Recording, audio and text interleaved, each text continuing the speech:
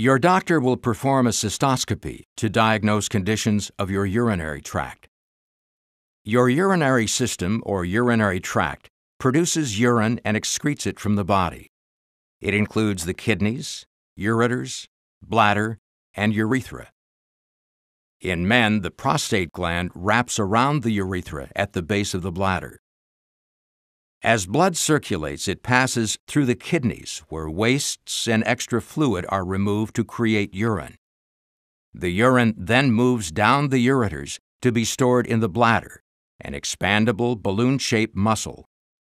During urination, urine leaves the bladder through the urethra and is expelled from the body.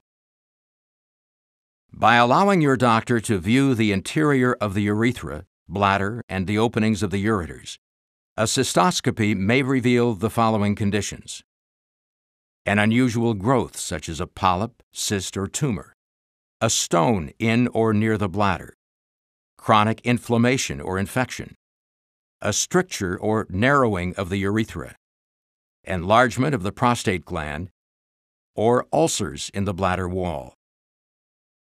Before your procedure, an IV line may be inserted into your vein to provide medication. Your doctor will begin by applying a local anesthetic to numb the area. Once the area is numbed, he or she will gently insert the tip of a cistoscope into the urethra and slowly advance it up into the bladder.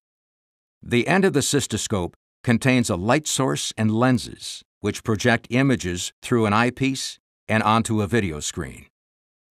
By introducing a clear, sterile solution, your doctor will expand the bladder.